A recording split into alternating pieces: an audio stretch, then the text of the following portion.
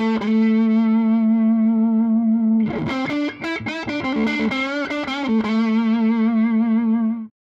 is a real treat. We're hanging out in Leo Fender's lab.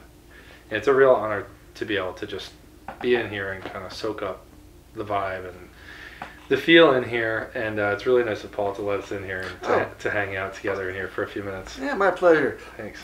This is a great room to be in to kind of get your head around Leo Fender just as an inventor, as a person driven by this need to create something. And you know, you look at the tools that he used. He wasn't into trying to impress anybody with really, you know, look at the exotic things that I'm doing, or just to try to impress anybody. He was a very practical man.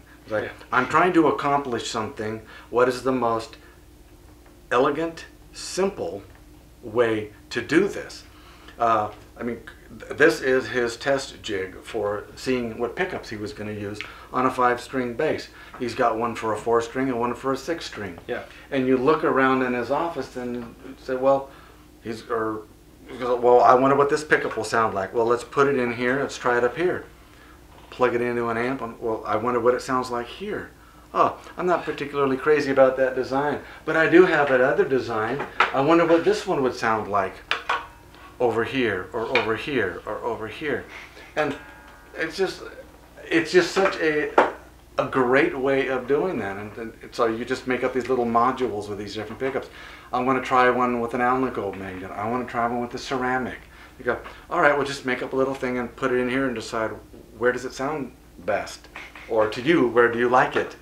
And you know, he was a big fan of bringing other people in it, because, you know, it wasn't like Leo was a killer bass player or guitar player. He was he was just a genius inventor. Right. But he relied heavily on the opinions of other people. Yeah, I think that a lot of people speak to that is a big reason as to why he was as successful as he was, is because he really took to heart and mind the feedback that he got from the most respected players. You know, you put out a new instrument and then, you know, listen to what the pro guys that were using it out there had to say about it, and that would lead to different refinements, which would ultimately always lead to a better product and a better instrument that people would just grow to enjoy more and more. That's where his head was at, because he wasn't trying to make the best instrument for him.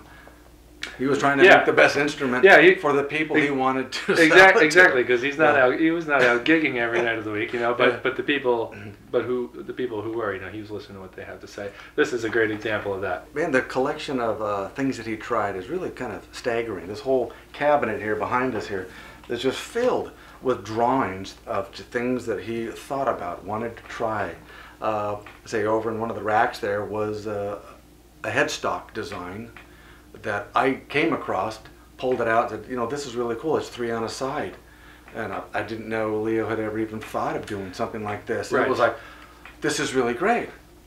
That design is what's on our tribute Ascari and Fiorano. It was taken from the lab here. Yeah, so even after his passing, his ideas are still, every once in a while, maybe just contributions. Poke your head in here and grab a new idea and run with it. Yeah, you come in for inspiration like that. It really is a wonderful place to kind of hang. And you know, when we took G&L over, I remember sitting in my office just thinking, you know, I want to honor this guy here. And I worked at Fender back in the late 70s and always been a Strat man myself. And so I thought, you know, what better way to honor the man than to make a version of the Strat, you know, call it the Legacy, you know, for him, and to make that famous guitar for him. And so I'd spent so many years at Fender doing the pickups there and working in the pickup department. I knew what they were back in the late 50s, early 60s, and so I thought, well, that's kind of what we want to do. Add the G&L twist of having that passive treble and bass kind of configuration. So it's not just a Strat, it's what I feel Leo would have appreciated. You know, it's like a tip of the hat to the master using the flavor of G&L, and so it was a labor of love. Yeah. Well, it was really fun. You can tell that. Yeah, that's wonderful. It was great. And what a position to be in. I'm the guy that gets to design a guitar to say thank you to Leo Fender after he's passed away. It's a pretty remarkable story, I think. Yeah, it was an honor, and I say it was a team effort too. There's great people in this factory. The teamwork is it's very unusual, actually. I've worked in many factories, but the crew here, I mean, you can tell everybody still respects and honors that Leo heritage, which is why they keep his office in this lab. It's like, these are sacred grounds for us. Yeah, well, and as it should be. Yeah, when we were coming in here, Paul's unlocking the door and he says, "There are only 2 people that have keys to this room, and I'm not one of them." So if there's one thing that I think we're really trying to get across in our visit here today with G&L and with Paul, is that obviously this is a company that has its roots steeped in years and years and years of Leo Fender's prolific achievements with the electric guitar. But it is not a company that lives in the past either. It's definitely a company that maintains a very high level of quality and dedication to all of the instruments that it's putting out. And you can see that when you go through the factory here. You can feel that. And every workstation that you visit, you can really tell there is a lot of dedication and intention behind every step of the process. And we were immediately struck with that as soon as we got here. Just want to say, Paul, thanks very much for having us in here. We really appreciate it. My pleasure. I enjoyed it. Well, we're going to sign off, so thanks for watching.